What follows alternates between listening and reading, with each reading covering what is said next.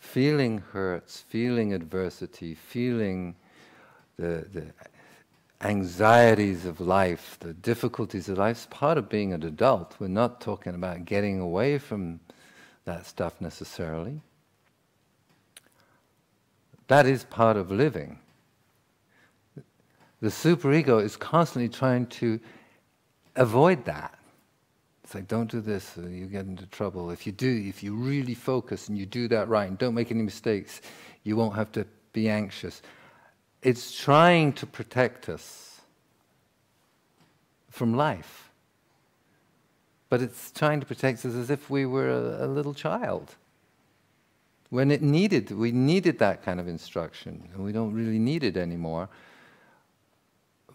But somehow we haven't quite clicked to that truth. So yeah, we will experience difficulties and hurts and pains.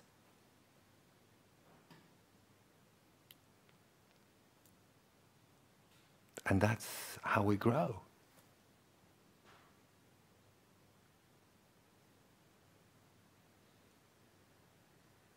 So in a way, it may feel like a relinquishing of protection, a relinquishing of a kind of a mechanism for safety and security by letting go of the guidance system of our youth, our very young youth, and trying out a new guidance system, which is referencing ourselves. And we will make mistakes. And we'll deal with them.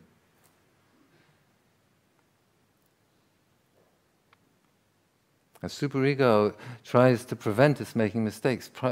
In a way, it doesn't allow us to grow. We need to make mistakes. We need to screw up. Learn from it. Because we don't intend to. It's just part of being human.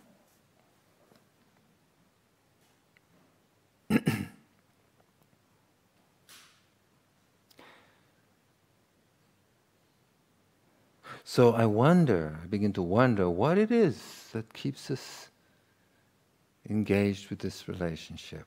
What's so important about this relationship with this antiquated guidance system?